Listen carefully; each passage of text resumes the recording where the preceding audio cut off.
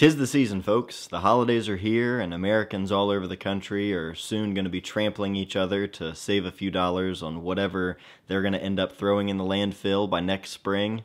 Just makes me feel warm and fuzzy inside. Now, in all seriousness, I'm sure there are a lot of you who are looking to buy something for the photographer in your life, whether that be film or digital, or maybe you want to buy something for yourself. I put together a list of 10 things that I actually see value in and I would recommend. Now, I don't know if all of these are going to be on sale for Black Friday or anything like that. I know a couple of them are, but regardless whether they're on sale or not, they're still products that I recommend, so let's just jump right in. Number one, photo books. I preach this all of the time, but investing in photo books that are going to be full of work that inspires you and actually makes you want to get out and shoot photos in the first place, that can make a big impact. They don't need to be expensive or rare books, they just need to be books full of work that's going to inspire you, and I've done several videos on different books that I recommend, but I'm going to go ahead and link a few down below that I think any photographer would appreciate. Number two, film. If the photographer in your life shoots film, then they absolutely need this. So this is a really easy one. If they already have a preferred film stock that you know about, I would just suggest sticking with that.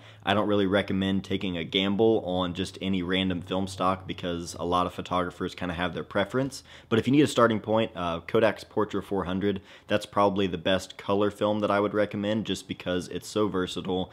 It's just a really good all general purpose kind of film, and it's really forgiving as well in terms of, over or underexposure. Ilford HP5 would be my pick for a black and white film if you need a recommendation for that, because it's just tried and true. It pushes really well, but it's just a good all-around classic black and white film. Number three, a camera bag. I am a bit of a camera bag hoarder. I have a lot of different camera bags and I use a lot of different ones for different occasions, but I'm going to recommend a specific one today, and that's the Brevity Jumper. This is a brand new bag from Brevity, and it's a great everyday carry, all-purpose kind of camera bag. You can throw a laptop in there, plenty of camera gear, as well as any other just everyday items that you might be carrying. I've been loving this bag. The pre-order price was $99. It regularly retails for $119, but it is actually on sale for $99 for Black Friday. So this is definitely one that I think would apply to a lot of different kinds of photographers depending on what kind of gear they're using. It seems like it could fit a lot of different things. I am going to be doing a full review and giveaway with this bag in the next couple of weeks, so stay tuned for that. But yeah, I definitely recommend this one as a gift for somebody. Number four is storage, and this is sort of a 2-for-1 here, but I feel like you can never have too much storage. Part one would be the actual device you're recording to, like an SD card. I know that SD cards might seem like the socks of the gift for a photographer, but I personally love getting socks. I know I would love getting an SD card as a gift as well, just because you can never have too much. So I'm going to go ahead and link to the SD cards down below that I personally use, but I'm also going to link the hard drive that I use on a daily basis, and that's the Samsung T5 SSD. This is a super portable, super fast SSD drive, and it comes in a few different sizes. I typically use the 2TB version, but this thing is great. I work off of it every single day.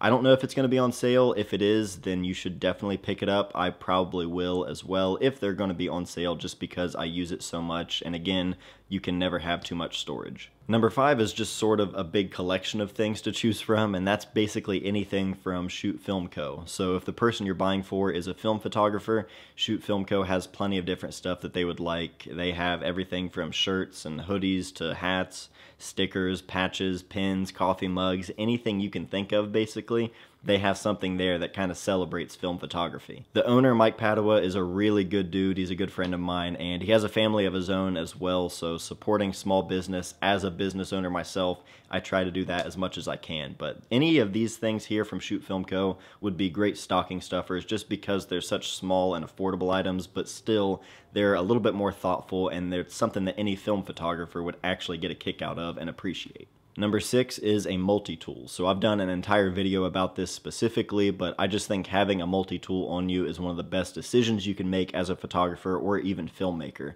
There are a lot of different options out there. I tend to use the Leatherman Wave, but any multi-tool is better than none. The amount of times that this thing has saved me on the job just makes it an absolute essential part to my bag. Number seven is a film case. So these are from Japan Camera Hunter, and I've been using mine for probably around 5 years or so now, I would say, and they come in both 35 and 120. So this is just a great way to keep the film in your bag organized and not just scattered all over the place. Not much else to say about them, they just work. Number 8, a small tripod. This is something that's maybe a little bit more specific than the other items on the list, but still I think it's something that a lot of people could get use out of, especially if you do any kind of vlogging or content creation. I personally use this little Manfrotto tripod for vlogging. It works really great for that, but I've also used it for getting low angles for filming and even photos as well. And it has a little 1/4-20 mount on top with an adjustable ball head, adjustable legs. It just works really well for a lot of different things. Maybe you need to put a small light somewhere, whether it be a flash or a video light or a microphone. There's a lot of different things you could do with this thing, and I think just for the size and the price of it, it's a good thing to have in the bag. Even if you only need it in a pinch, it would be good to have it rather than not. I've used the Joby Gorilla Pods before, and I never really liked them. I've had a couple break on me. I've seen the new Switch Pod, which looks pretty good, but that's a pretty specific use. This Manfrotto tripod just seems to be a really good, versatile tripod. Number 9, a pocket notebook. This might not be what you would expect on a list like this, but I personally think that having a pocket notebook on me at all times has been really helpful for writing down ideas for photos, for videos for this YouTube channel, grocery lists, and other everyday to-do lists. But honestly, it's a big thing for me. I'm always writing things down. I'm always encouraging other people to try it out, just because it helps me a lot with mental clarity and actually getting things done. But if you want to have it just to write down your exposure and more specific photography things, you can actually pick up one from Shoot Film Co., which I previously mentioned, the Photo Memo. This is basically a notebook designed just for photographers, so you can write down what film stock you're shooting, what your exposure settings were. I tend to use field notes just because I've used field notes for a long time. I like how simple and basically versatile they are. It's not made just for photography, it's more broad and you can use it for literally anything. But field notes or Photo Memo, either of those would be a great option. Just having a pocket notebook, it's worth it. Number 10, an instant camera. This is something that I think anybody would have a lot of fun with. I personally use instant cameras for fun and for work as well. If I bring an instant camera on a shoot, especially if I'm working with a family or on a wedding day, people get super excited about it, and it's just a really fun, interactive way between the photographer and the subject. And there are a couple different options in terms of what camera type and even film type. If the person you're buying for is really, really interested in instant photography and they want something really special, I'd recommend the Polaroid SX70, but if you want something a little bit more affordable and simple to use, especially if you're buying for a younger photographer, the Instax cameras are great as well. So there you go, there are 10 items that I would recommend for the photographer in your life, whether they shoot film or digital. Something here on this list I think would make a great gift for them this holiday season. Links to everything that I've mentioned will be in the description down below. As I mentioned earlier, I don't know if everything is going to be on sale for Black Friday, but keep an eye out because I'm sure at least some of them will be. I hope that was helpful for you guys, and I hope you have a safe and fun holiday season this year with your family. There will be a new video on Monday at 8 a.m. Eastern Standard Time as always, but that's it for today. So I want to thank you guys for everything. Thank you for watching, and I'll see you guys next time. Number 2, film. If the photographer in your life shoots film,